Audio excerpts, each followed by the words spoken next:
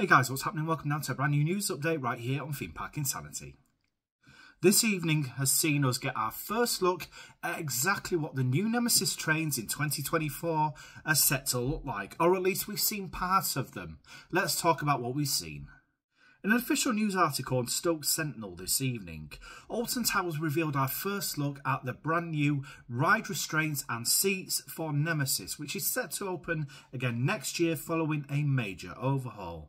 Now, there's been a lot of speculation over the last couple of months as to exactly what they will look like, and many people, of course, have pointed to this exact colour scheme. Well, this is exactly what the Nemesis trains will now look like, and as you can see there, they've got red restraints, traditional over-the-shoulder restraints, traditional B&M OTSRs with what look to be newly reprofiled comfortable seats. Now, I could be mistaken, but they look like brand new seats, and the reason that I say that is obviously the little clip in the middle looks like it's sitting in a different position. So it's great to finally get our first look at these trains. Of course, I'm more anxious to find out exactly what the Zero car is going to look like on this. I've got a few kind of ideas as to what that might be, so I'll talk about that in a second. But yeah, there's your first look at exactly what the brand new shoulder restraints and of course seats are going to look like on Nemesis next year.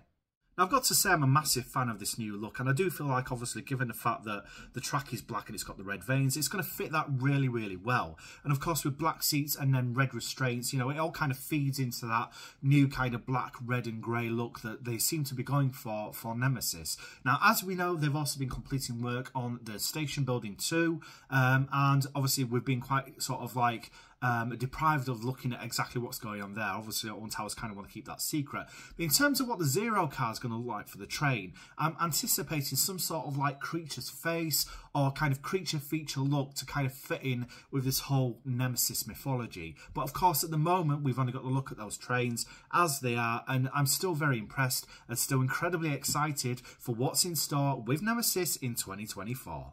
There you have it, guys. There's your first look at exactly what we're going to be sitting in when we do ride Nemesis in 2024. And as I said, over-the-shoulder restraints in a lovely, vibrant red colour with a newly reprofiled, comfortable black seat. It's going to be a very comfortable experience. And of course, with this brand new track, this will feel like a brand new ride. And effectively, that's exactly what it's going to be, minus the sections, of course, that do still exist, such as the lift hill and the brake run, and of course, the main station itself. The rest of the ride, including the track from the top of the lift all the way through to the start of the brakes, is brand new. There's a brand new support, and overall, a whole new version of Nemesis for a new generation. What are your thoughts on Nemesis's new look and indeed the brand new trains? I'd love to know your thoughts in the comments below. Are you a fan, or did you prefer the way that the ride trains used to look prior to the ride closing?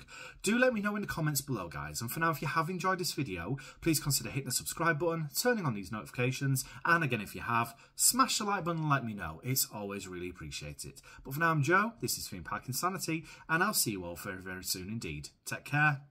Bye-bye.